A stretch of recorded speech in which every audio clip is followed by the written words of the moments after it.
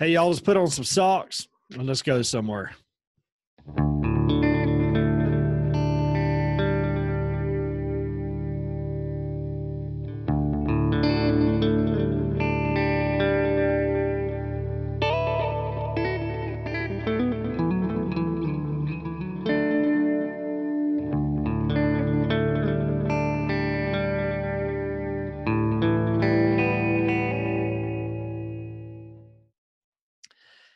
If your life was recorded musically onto an album, what would your soundtrack be? What would be the opening song, the intro? What would be the preface that would start it all off for you? Well, hold that thought. We'll get back to that. It's the year 1831, the month of November, in Hiram, Ohio, about 30 miles away from Kirtland, Ohio. Joseph and his family were staying at the John and Elsa Johnson house. This was a place of quietness out in the country. John and Elsa joined the church months earlier. Elsa had some problems with her arm, and actually Joseph Smith actually blessed and healed her. And because of that experience and others, John and Elsa joined the church. And they gave up a room in their house for Joseph to stay there with his family. And on the second floor, they would have meetings. It was headquarters for the church at the time.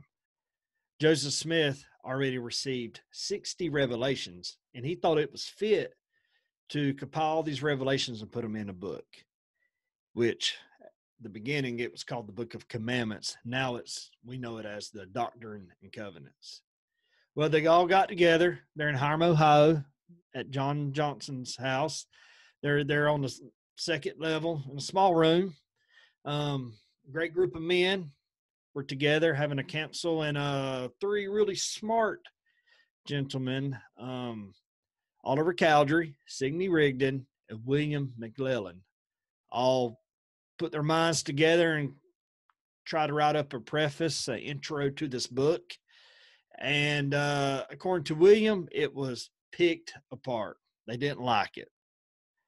That had to be kind of disheartening, kind of, hey, put all this time and effort into it, and it was all picked apart. But Brother Joseph Smith did what he did before. He went to the Lord, because it was the Lord's book, the Doctrine and Covenants, the Book of Commandments at the time. It was the Lord's book. Joe Smith went to the Lord, and he received revelation in that room. As he was receiving revelation, Sidney Rigdon wrote it down. And this is what we know today as Doctrine and Covenants, Section 1. The preface, the intro to the whole book, the framework to it all of Doctrine and Covenants.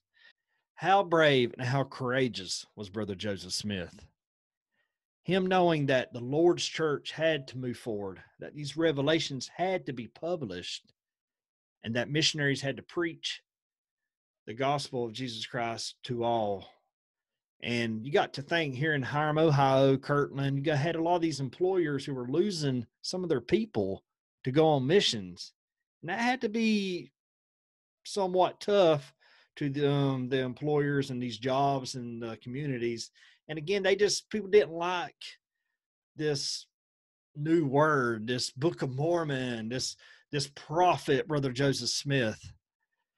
4 months later, in Hiram, Ohio, as he's staying there at John Johnson's house, middle of the night, a mob of people stormed in. It took about 4 guys actually to get Joseph out. He was a strong, mighty man. They tarred and feathered him and actually tried to kill him. They wasn't successful. How terrible.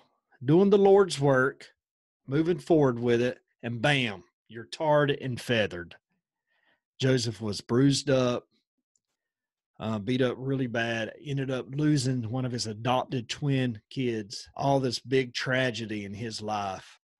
I wasn't there, but I do know, studying in LDS church history, that it wasn't Joseph's first time being persecuted, and it wasn't his last time being persecuted.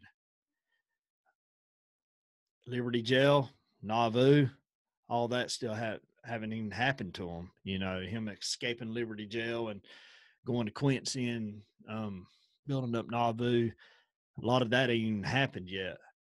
But Brother Joseph Smith knew that the Lord's church had to move forward, that these revelations had to be compiled into a book, and that these brethren got together and they all tried to write a preface, but it wasn't until Brother Joseph Smith went to the Lord and the Lord revealed to him. So here we are in 2021, learning and studying the Come Follow Me, Doctrine and Covenants, and LDS church history. And to begin it all off, is Doctrine and Covenants Section 1, the preface, the intro, the beginning and framework of what we'll be learning this year in Come Follow Me. And what is the first word, the opening riff, the intro to it all? Hearken. President Nelson said, the very first word in the Doctrine and Covenants is hearken. It means to listen with intent, to obey. To hearken means to hear him, to hear what the Savior says, and what to heed his counsel. So I always try to liken the scriptures unto myself as what Nephi taught in the Book of Mormon. It's a great way to remember and a great way to apply the principles that we are learning in the scriptures. So as we enter into 2021, Doctrine and Covenants Section 1 is the preface, the intro, the opening to the Lord's book, the Doctrine and Covenants. To go back to my first thought, if my life was recorded musically onto an album, my soundtrack, what would be my first song? What would be the preface, the opening riff, the intro to my album? As I love to study LDS church history, especially Doctrine and Covenants Section 1, learning that this is the preface and intro to the Lord's book, Doctrine and Covenants, it's made me think, what should my preface be? What should be my intro? What should be the beginning song to my soundtrack? I'm reminded of an old gospel Southern tune written by Fanny Crosby called Blessed Assurance. And the chorus is, this is my story, this is my song, praising my Savior all the day long. So, what is your preface? What is your intro? What is the opening song for you for the year of 2021?